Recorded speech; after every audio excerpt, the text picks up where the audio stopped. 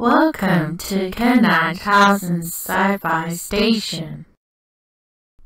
So, I've just watched all of the Disney Plus series Obi Wan Kenobi, and I thought I'd give a spoiler-free review of it in quick sort of form.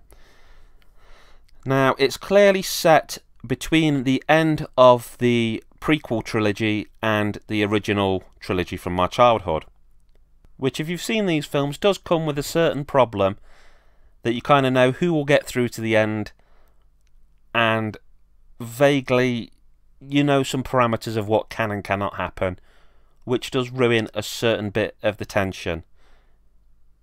If you were to sit and watch all of this Star Wars stuff that now exists, and you'd never seen any of it before from start to end, it would tell one heck of a story that twists and turns.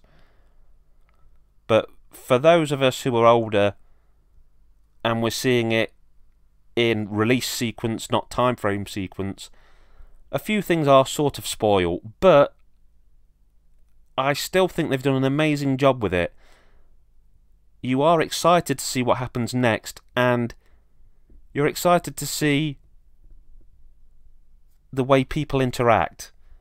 You get some relationships in this which you would have liked to have seen before, and now you can see how these two characters get on, or what they think of each other. And not to spoil it too much, but you do get some really great Kenobi-Vader interaction.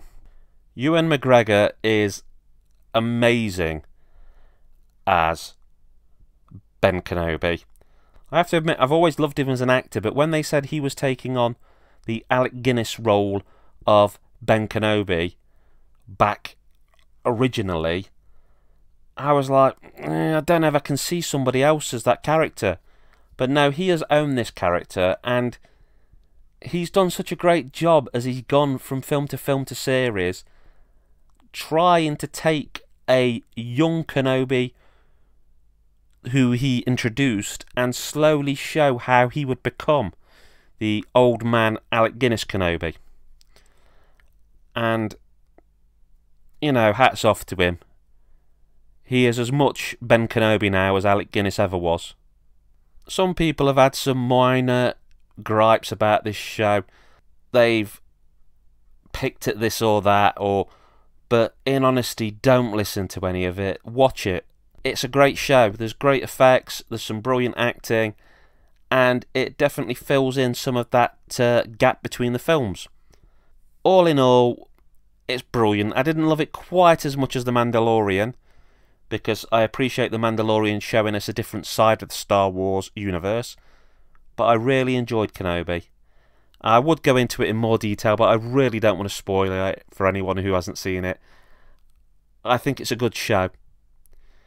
And if Disney Plus keeps churning out shows like Kenobi, Mandalorian, Book of Boba Fett, I think the Star Wars universe is in safe hands.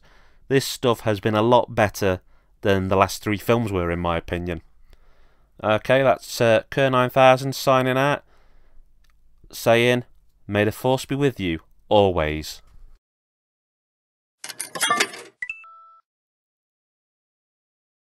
Hi, and thanks for checking out my video and making it to the end. If you'd like to subscribe, there's a little thing down there. Yep, there. And you should also see some links to some other videos on the screen now. I make reviews of horror films, video games, sci-fi films, and all sorts of stuff. Or you can catch me on J Arcade. Okay, take care. Have a great day. Bye.